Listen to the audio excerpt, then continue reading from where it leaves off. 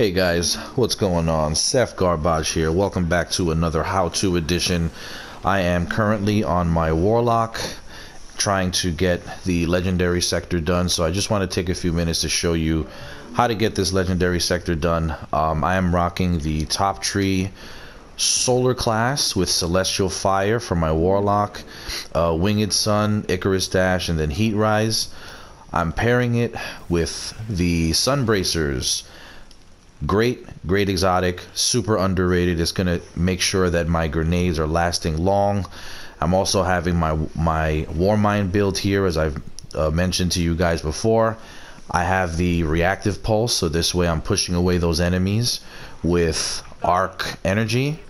And I'm also gonna make sure I have my Monte Carlo to keep that Markov chain and melee ability cooldown. So the modifier for this one, I'm at the bunker E15, so the modifiers here are going to be anti-barrier and overload. It's locked equipment. The recommended power is 1250 and the burn is void damage. What I'm trying to do is get the Dawn Chorus.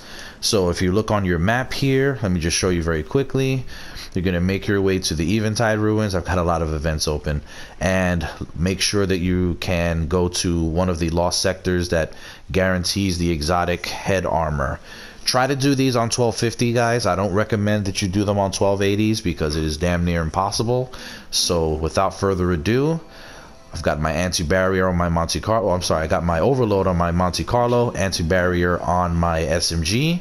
I got a nice hefty grenade launcher, and let's get started.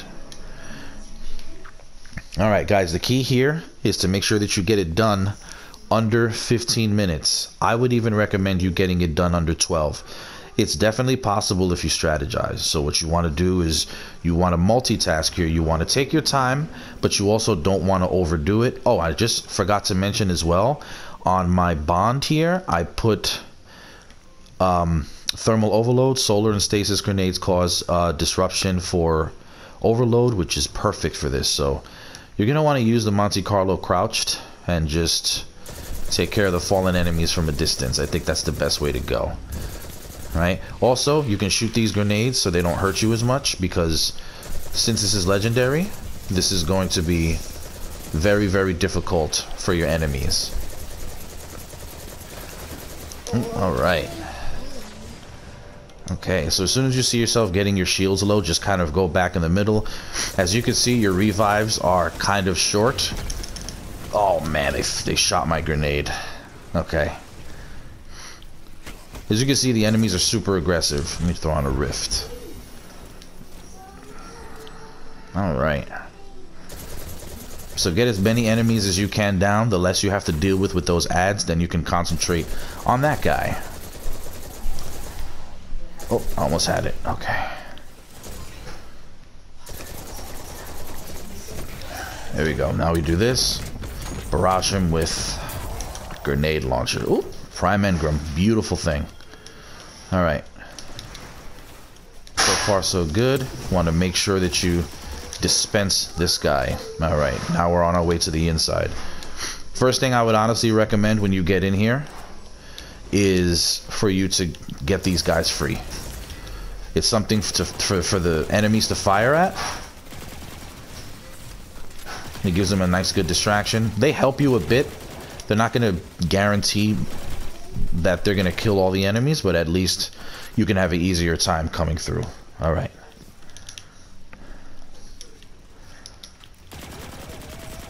So be careful here, guys. There is a void shielded minotaur and he is very aggressive.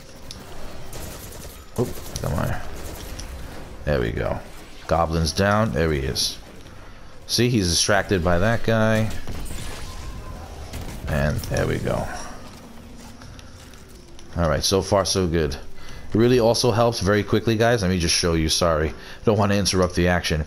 Helps a lot if you have the grenade ammo finder here on your hood, and also grenade launcher scaver on your legs. So keep that in mind as we're moving forward. Oop, I like to make sure I grab my glacial stalwarts here. As you can see, they're already causing havoc in this middle room here. So if you can, just kind of keep them busy a little bit. Alright, here comes, here comes.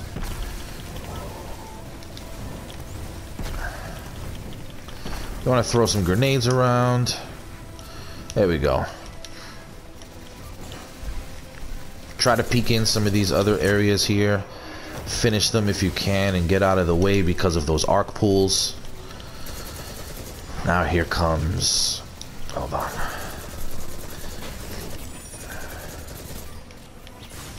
Oh. Gotta love me a rift. That's an anti-barrier. Oh, really? There we go. And just look at that. Beautiful. Easy peasy, lemon squeezy. Alright, this guy I'd recommend.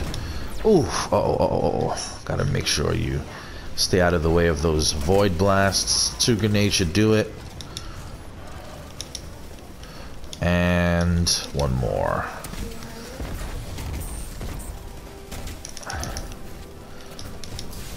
Ooh, that almost ended badly. Alright, so far so good, and we still got lots of time to spare. So you want to make it to this last room with at least 5 or 6 lives.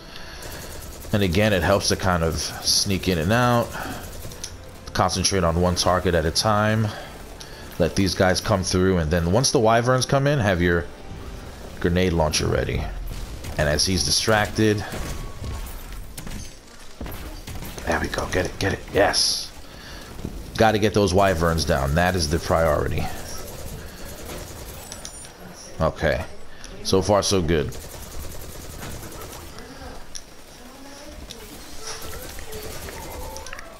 Watch out for those arc pools. Okay, here's where things are going to get interesting. I'd recommend super.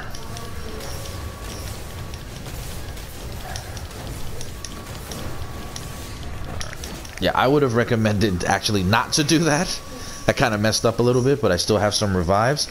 There's going to be 2 overload champions that are going to appear. Alright, so stick to the same strategy. As soon as the Hydra spawns, want to make sure that you maintain your distance. Use these walls to hide. Since the Hydra is going to be really busy with the other guys, I'd recommend a sun grenade and...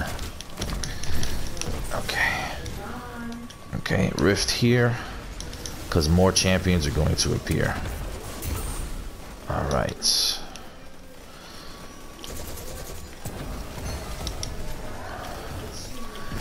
This is where I would recommend you just spam that grenade. Ooh. Yeah, he had me. That's alright.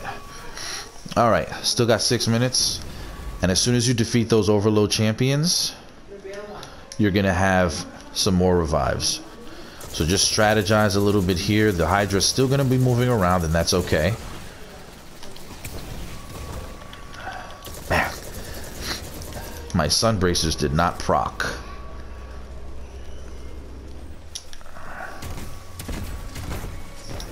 Okay, almost got the boss down. Oh, here he is. Beautiful.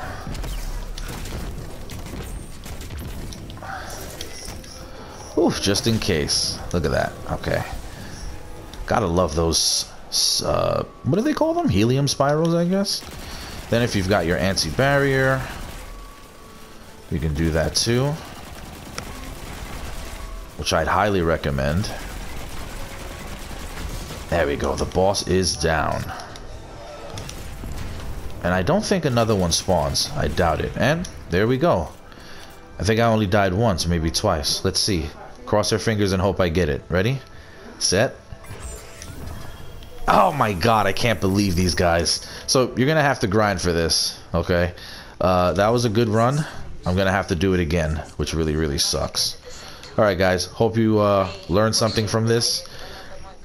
Don't forget to subscribe and comment if you have any questions. I will see you on the flippity flip.